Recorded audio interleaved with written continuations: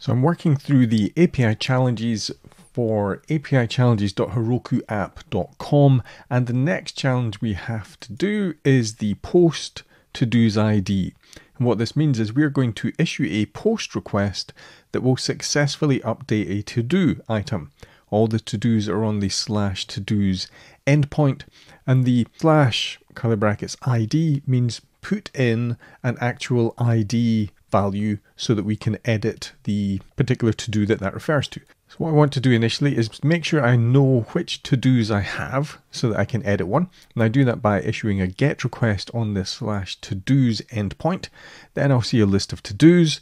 I'm going to pick to-do item number 49. So just to double check that this works, I'm going to get to-do item 49 first. Now, as a quick tip, if I don't know what format to send, I will issue a GET request. Then some of the information here will be what is required in order to issue a post.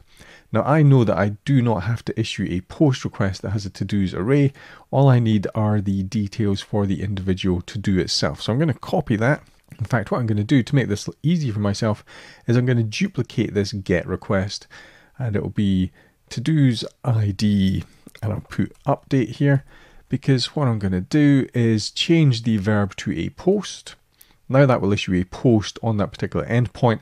I need to make sure that the header has the challenge ID that I'm working with, which it does, and I want to add a body into this request. So I'm going to send in the JSON body.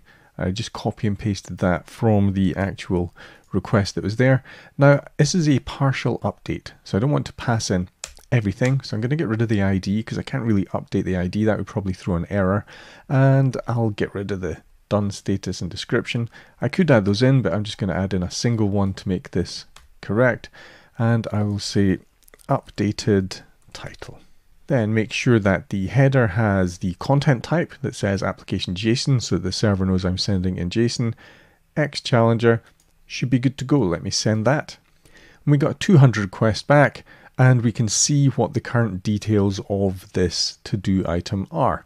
Now, if I really want to double check, I could go back to the GET and issue this GET request for that item, and it should have the information that we added, but the response from the post should be good enough to convince us. Now, I could pass in the done status, or I could pass in the description, or I could pass in title and description, because it's a partial update, so it just doesn't have to have everything. If it was a put request, it would have to have everything, but a post, we can send in a partial update, and when it's correct, we'll get 200 response. So that challenge should be done.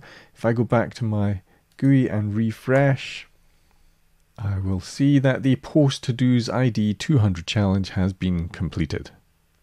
If you want to work through the challenges yourself, you can find all the information you need at eviltester.com/API challenges. There's a bunch of videos, other solutions, how to get started, things like that. Or head off directly to the API challenges application page at apichallenges.herokuapp.com, and we've got a whole series of solutions for the challenges, and I recommend that you try the challenge yourself first. Make sure you subscribe to the YouTube channel so that you're kept up to date with any of the videos we release showing API challenges or APIs in general or testing in general. We have a lot of content here. Subscribe to the channel, and hopefully I'll see you in the next video.